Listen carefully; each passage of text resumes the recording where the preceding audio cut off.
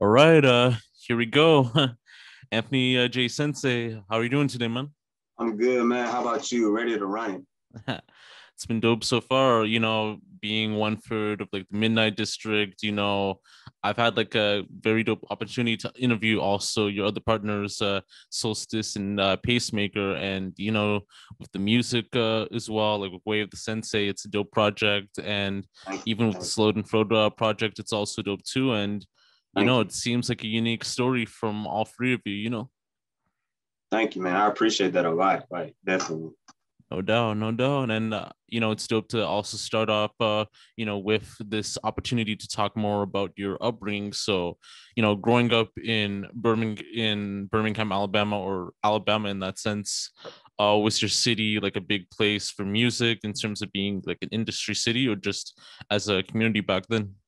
I mean, it's more so a community. So, back then you had like your different pockets of people. So you had, the rappers over here and then you had the Indian pop bands over here. But now everybody's starting to kind of like meld together in a sense. Like, because I've seen people like the show's getting way more versatile, which is good. So I think we're more community based now. But as Birmingham starts to progress, it's going to become like more mainstream.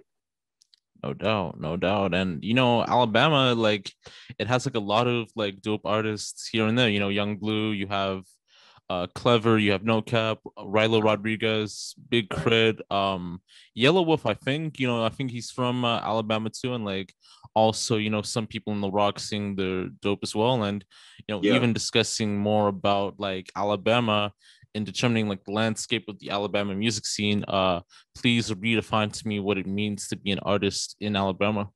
Man, honestly, I really think it depends on how versatile you are and how different you are. Like in Birmingham specifically, we have like distinct sounds. So, and what I mean by that is you have kind of like the hood struggle rap over here, and then like I said, you have the Indian pop bands that talk about their stuff. So, if you're gonna hop into those type of genres, the biggest thing you have to do, and I tell all artists this, is be versatile and set yourself apart from that. Um, Me and my mentor, Big Prophet, we always talk about we compare the Birmingham scene to the Atlanta scene, right? Why are they so different when we only 2 hours apart? I think it's because mainly is they have a different mindset of it. They work together. Everybody's trying to eat. Everybody has the same goal, and everybody's just working towards the same thing. I think in Birmingham we have this mindset of, oh, I got to get mines. I don't want you to get yours. I'm not trying to help you. And I think that's where we all fall at, because it's enough out here for everybody to eat. That's what I learned. Like, and I don't mind helping people. And I feel like if Birmingham artists get that mindset of let's all eat instead of I'll just eat and I ain't worried about your plate, then we'll all succeed. That's dope. That's dope. And it's also interesting too. Alabama right now, it's on a big note right now because a lot of rappers are like popping from there right now. And the scene to me, in my opinion, it's pretty dope so far. With Yeah, a lot of definitely, like recent definitely. like yeah. So as of like right now, how do you feel about the Alabama like music scene?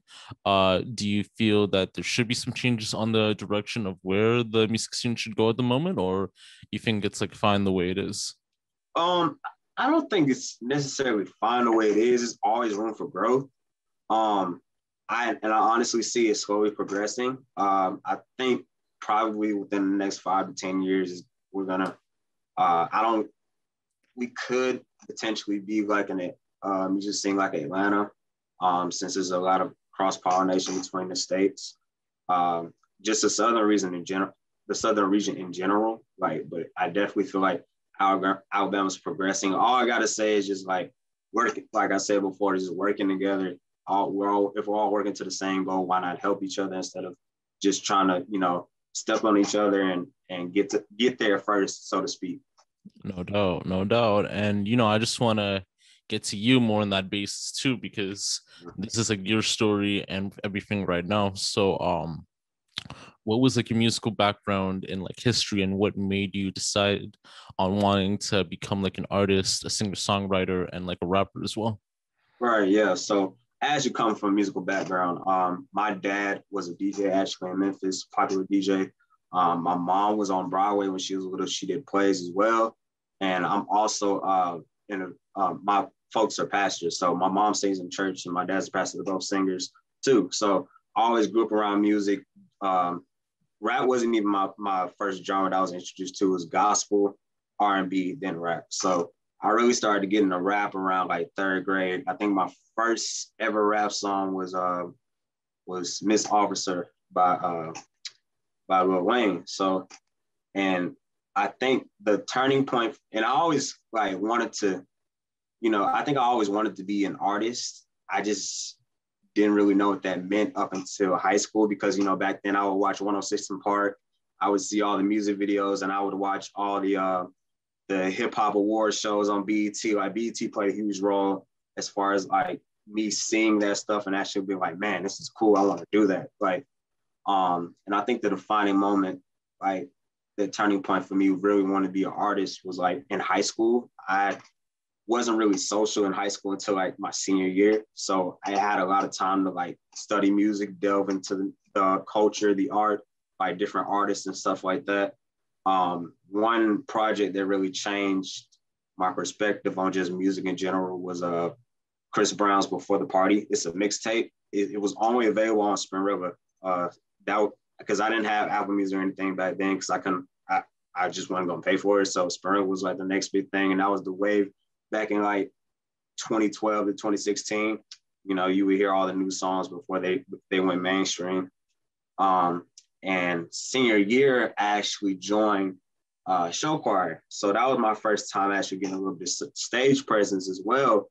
And I had never actually sung in front of people as far as that went, except for a couple times in church, but it wasn't really nothing serious and that's when I was little. So I did show choir, and another person that actually played a key role in that time frame back then was my choir teacher, Mr. Kincaid. Like I had no prior training as far as like show choir or acting, anything like that, but he took a chance on me and let me join. He saw the growth and he saw the potential, and that I always think I'm like, even to this day, like he still supports everything I do.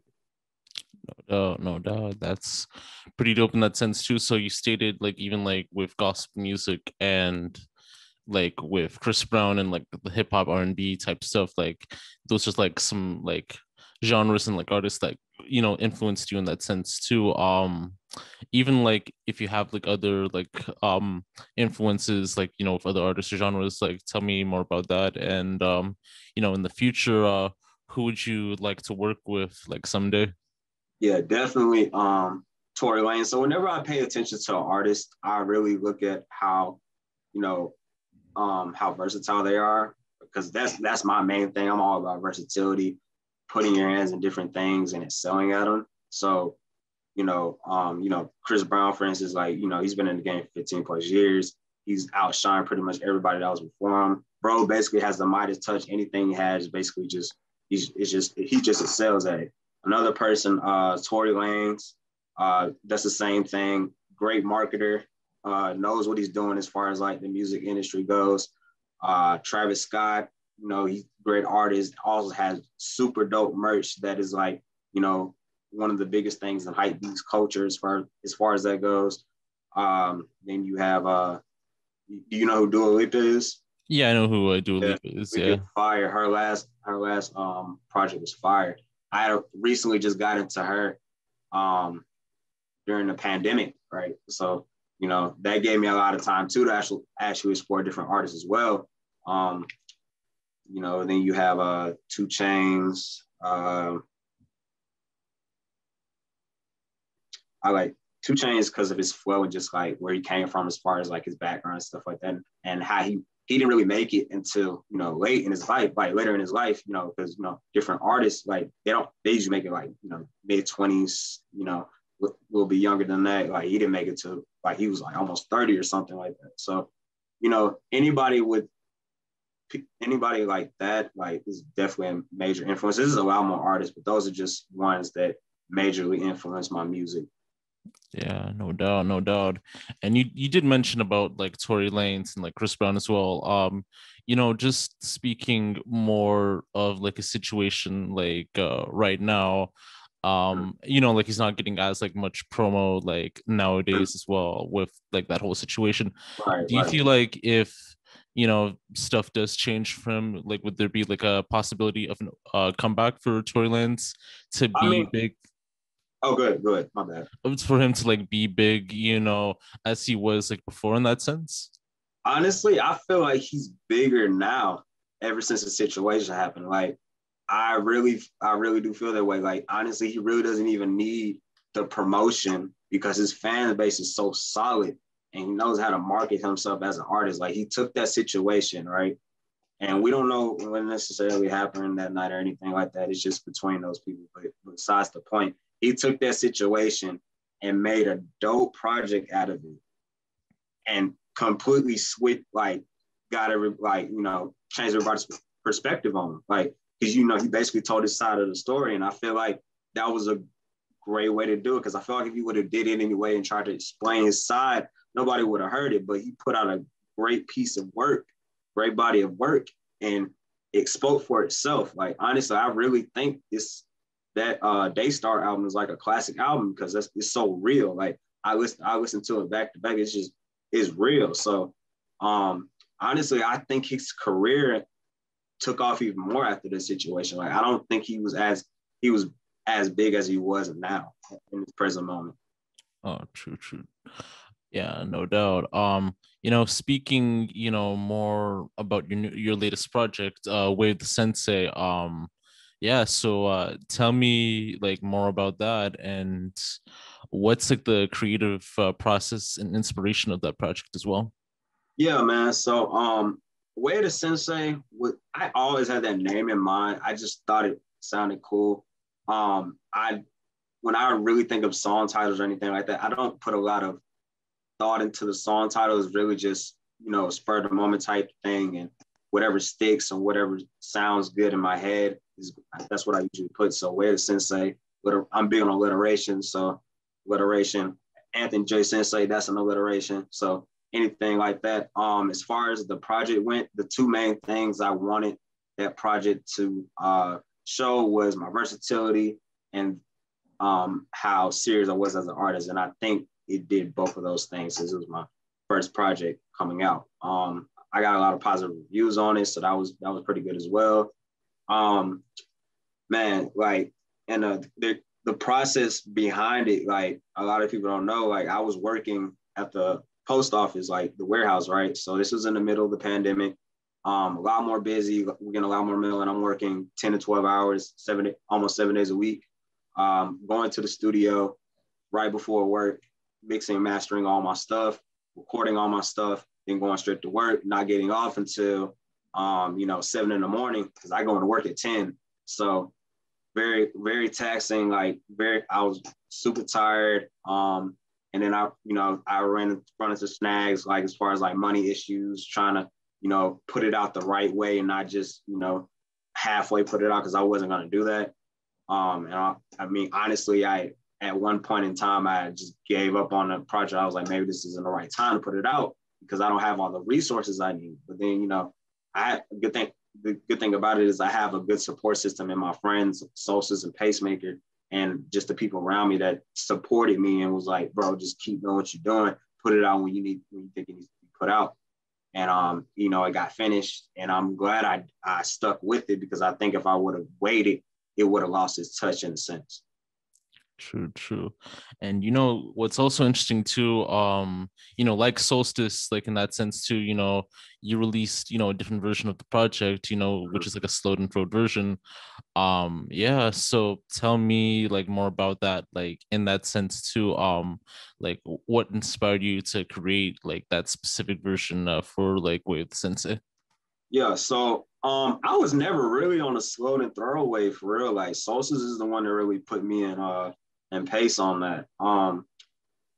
Because we would play it at different like kickbacks and stuff like that, and he would play it at the crib and we was just chilling. So he actually had the idea, was like, man, I'm gonna make my EP Slowed and Throw. he was like, I think we should all do the same thing. He was like, one, no artist is doing that, because whenever you see Sword and Throw stuff, it's only on YouTube, right? We were the ones that put it out on all platforms. And so I was like, that's a dope idea, because I honestly think it brought new life to the projects, and it made a whole nother side that you didn't really see to the projects. And some of our most popular songs are the Sword and Throw versions of our on the EPs. So I really think that was a good marketing tool as far as that went, and it just made more content and made us, more versatile in that sense. Yeah, no doubt, no doubt. Like nowadays too, you really don't see like a lot of like Stone Fruit or like chopped and screwed type Right. projects anymore, because that was like sort of like a big thing, especially like in Houston and other parts of the South, like in the late 90s, early 2000s. So would you consider that like as like an ode in that sense to like with down South culture, or would it be sort of like something new that you guys are taking it on as, I definitely think the culture's been around, but I think we're just adding new life to it in a sense. I think it's one of those things that was kind of, it's community out there for it, but it's not mainstream, so nobody's really paying attention to it. So I think what we're doing as far as like adding it to the hip hop culture, like a little bit more, and trying to put it out there a little bit more, is gonna shed new light on it. Yeah, no doubt, no doubt. And to also speak more about the whole like Midnight District thing. So tell me, so being in that Midnight District group, tell me like your side of the history of the group and like how it was formed. Yeah, so me, Sauces, and Pace were already working together. As far as that goes, we were I think it was in the midst of us working on our EPs, and Sauces put in the group chat that we're all in. He was like, hey, we've been working together for a minute. I think we should come up with a name for ourselves. And I was like, okay. I was like, let me see. I was like, we can see how this goes. So we've thrown back and forth names. One thing we was trying, like with the name, we were trying to make it memorable, and we wanted to set ourselves apart from anybody else in Birmingham. So, because a lot of the groups and, rap groups and stuff like that all have a similar take on their names. So that was our main goal on that. And we finally decided to come up with Midnight District. I think we debated on it for like a week or so, and we decided to come up with Midnight District, right? So at first, I think it was just a cool name, but as we started to brand ourselves, like with our merch and, putting ourselves out there as Midnight District, as an artist collective, I really think that it's starting to hold more meaning, and that we're figuring that out day by day as we promote ourselves as Midnight District. So, and I'm interested to see where we go with this, as far as, because I don't even know at this point. Like, I think we're just taking it step by step, because this is something new for all of us. Yeah, no doubt, no doubt. And also, your name is also like sort of like unique in the way where, like, when I read like, Anthony like J Sensei, it has like a different like tone to it. And just with the styling of the name and everything like that. So tell me more about like how you got the name Anthony J Sensei. Yeah, so my full name is Charles Anthony Jones, right? So I just use Anthony and then the first letter of my last name, right? So originally, when I put on my first song back in 2017, I had it was originally just Anthony J, right? The Sensei wasn't even in the picture yet, but I was like, man, that sounds too R&B, and I was like, I'm not an R&B artist, I'm an artist, so I need a name that's gonna fit well across all genres. So I was like, let me think of something else. So I was on Instagram one day, and Quavo's Instagram popped up, right? So his Instagram name is Quavo Huncho.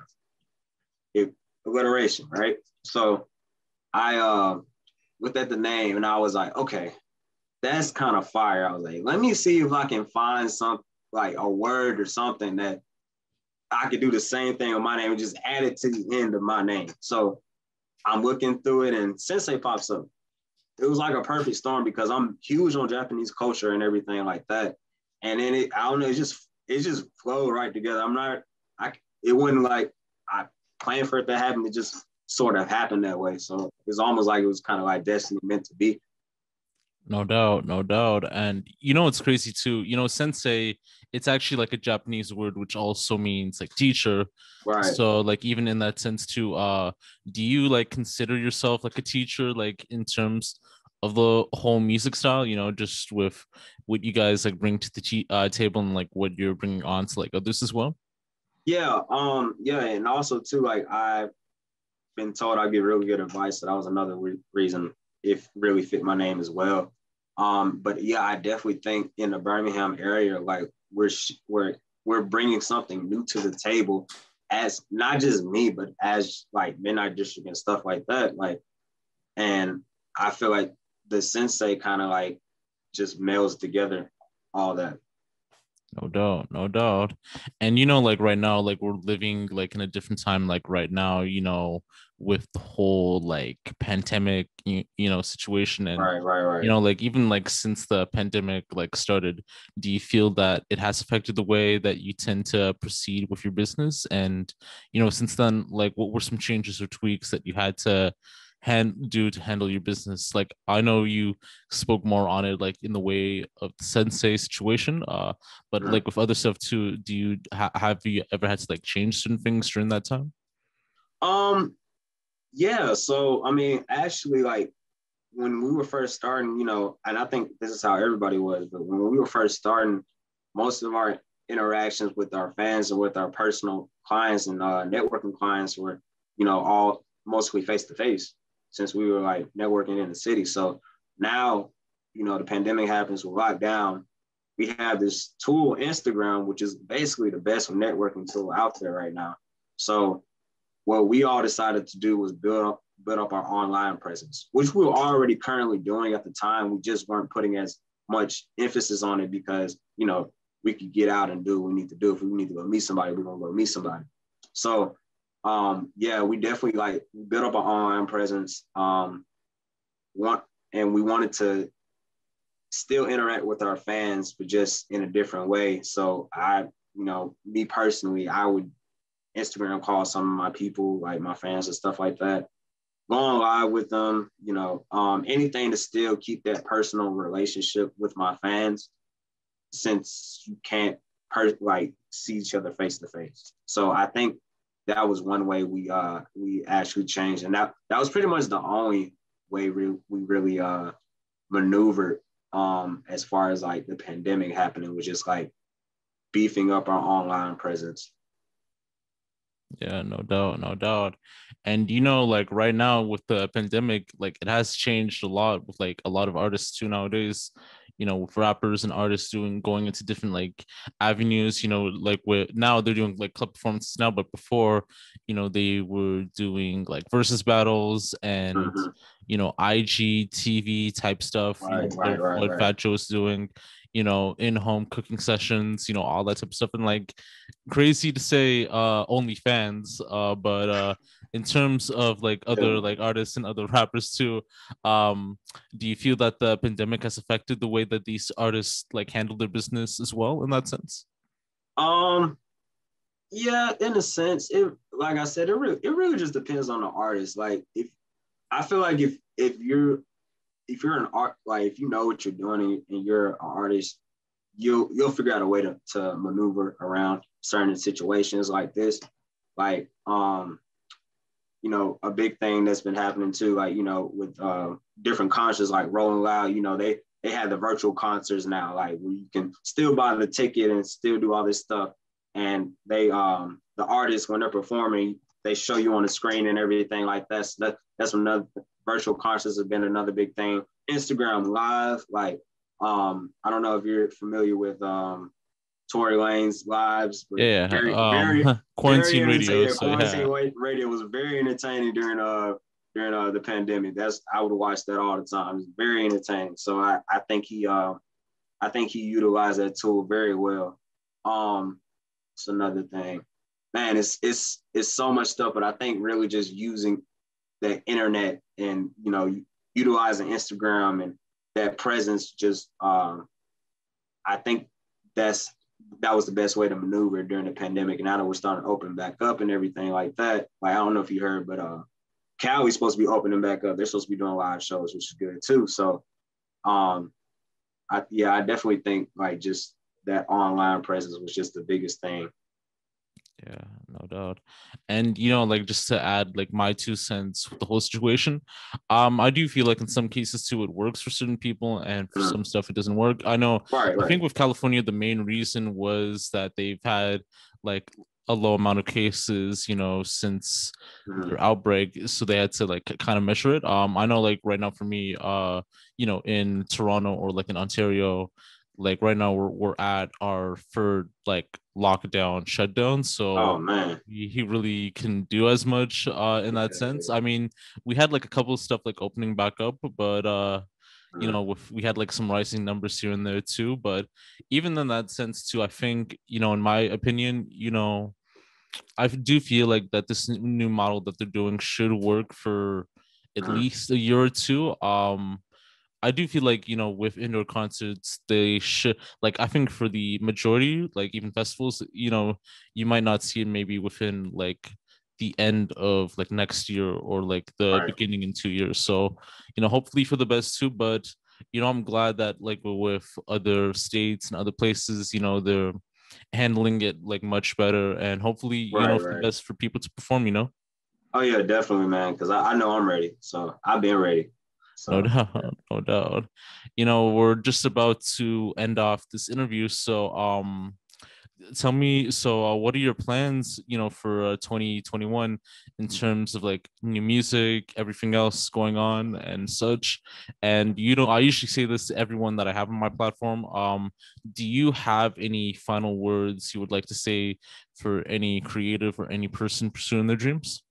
Yeah, man. So, man, so like, oh, I the summertime is gonna go crazy. That's all I can say. We got some bangers for y'all. Um, then I'm gonna do something special like fall, winter time. But you know, just anything I want to say to any upcoming artists or anything like that. Know why you do music, because that's what's gonna get you through the tough times of like when nothing's going right and stuff like that. You have to know what's the reason I'm making music, and it can't just be for the fame and money. Because once you get that, then what? Like you've achieved everything at that point. It's like then what? Another thing too, I would say find you solid people. You don't need a whole lot of people following you. You don't need an entourage. Find you like 2 or 3 solid people, and then just work towards their goal. Make sure y'all on the same page. Make sure y'all are grinding. You know, have the same mindset as far as where y'all want to go. And another thing, like just don't overthink what you're trying to do. Because I have to tell myself that constantly too, because I overthink a lot of stuff. Like, but I think it's all just for the love of the craft at the end of the day. Like, so those would be the 3 things I would definitely tell any upcoming artist or any artist in general that's wanting to achieve this. Yeah, no doubt, no doubt.